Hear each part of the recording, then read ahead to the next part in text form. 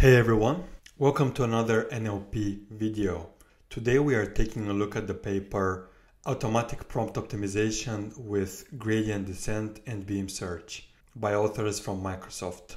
This paper is about prompt optimization, as the title suggests.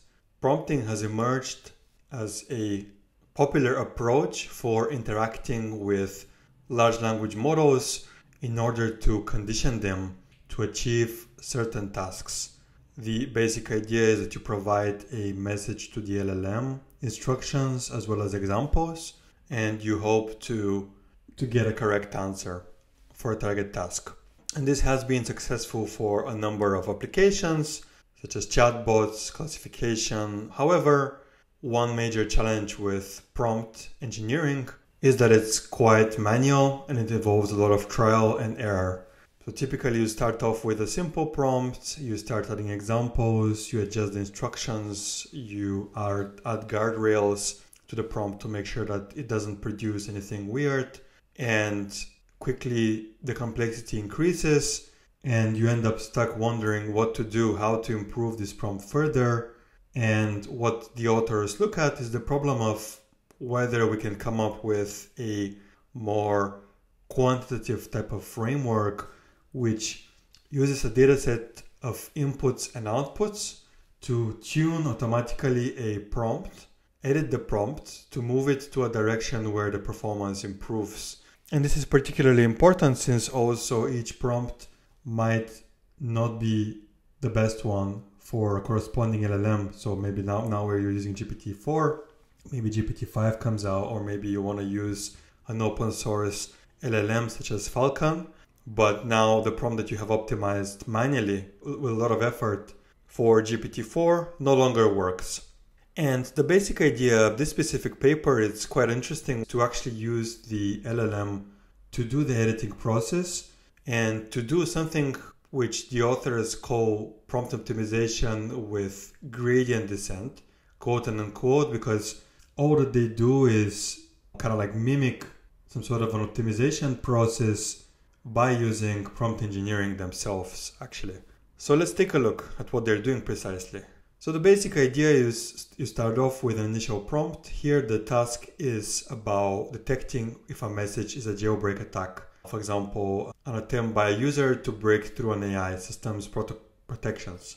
And they provide a bunch of examples for the task, minibatches. They use an LLM to compute gradients, which actually are specific instructions for how to edit the prompt in order to improve it, to make it work better. So for example, here one gradient was the prompt assumes that users attempting to break through AI system protections would explicitly mention it in their messages, when in reality they could be more subtle or indirect. And based on this gradient, quote and unquote, they come up with new prompt candidates which tweak the initial prompt to make it better, here adding regardless of how subtle or indirect to the original prompt. And finally they use a bandit selection algorithm to pick from all of these prompt candidates the best prompt to use for the task. And this process is repeated several times, several iteration steps, getting new population of prompts, evaluating them, picking from them a number of them, maybe not a single one, and then in the end coming up with a prompt that works better. The authors do experiments on a few classification tasks, jailbreak, sarcasm detection, and a few other ones, showing that there's an improvements of up to 31% over the original prompt. So let's look at it in a little bit more detail. Maybe just to give you a bit of a context about this field. This is quite an interesting field in NLP. There's quite a few works on this. Some use reinforcement learning to provide feedback for editing the prompts. Others use tools like Monte Carlo, tree search, evolutionary algorithms. Other directions of research choose to directly optimize the LLMs by modifying or adding a small number of parameters to them, which are tweaked using the labeled dataset.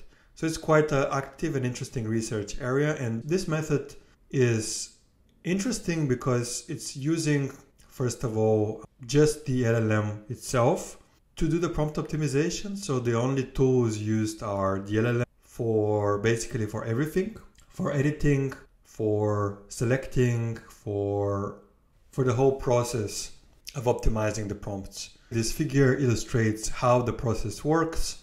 Starting with a prompt, you provide some data X and Y, and you generate some prediction Y hat. You provide this to another prompt, which is the gradient generator, quote and unquote. This name might be a little bit misleading because there's not really any gradients in the traditional sense. This gradient thing is another prompt which generates a few explanations about what is wrong with the current prompt based on the prediction and the true label. Once you have these gradients, you pass them through editing prompt, which generates a few proposals about how to edit the prompt to improve it.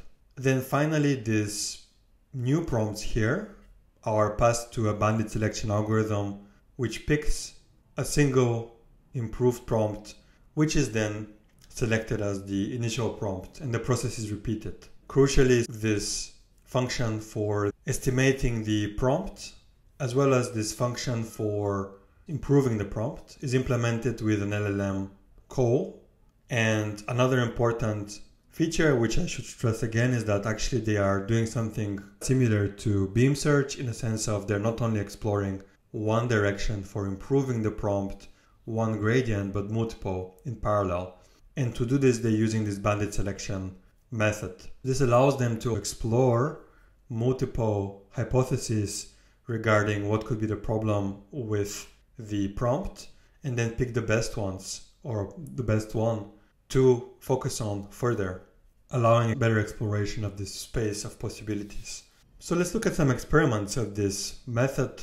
They do experiments on 4 tasks: jailbreak detection, hate speech detection, fake news detection, and sarcasm. All tasks are classification tasks, although the authors mentioned that the methods can be applied to other tasks such as dialogue, chatbots, machine translation, or in theory anything you can think of. The authors compare against a bunch of baselines: Monte Carlo baseline, reinforcement learning, AutoGPT, which is a popular library on GitHub which relies on agent-controlled feedback loops to improve its responses. In a way, AutoGPT is quite similar to what is proposed here because it is also relying only on prompts to rewrite and to improve its decision-making process. Here, similarly, we are relying on a bunch of prompts which generate candidates and then pick from them and rewrite the prompts to improve the decision-making process of the prompts, with the difference that AutoGPT is not really based on a supervised dataset, but here we're using a supervised dataset to improve the prompts directly, using the signal from those datasets. There's also another baseline which is leveraging evolutionary search. So what the results show is that on those tasks, the APO method, which is from this paper, performs all the other methods in terms of F1 score on the classification tasks. The improvement can be quite big, for example, for jailbreak from 0.65, let's say, to 0.85 improvement. They do a bunch of ablation studies. They look at the impact of using beam search over greedy search.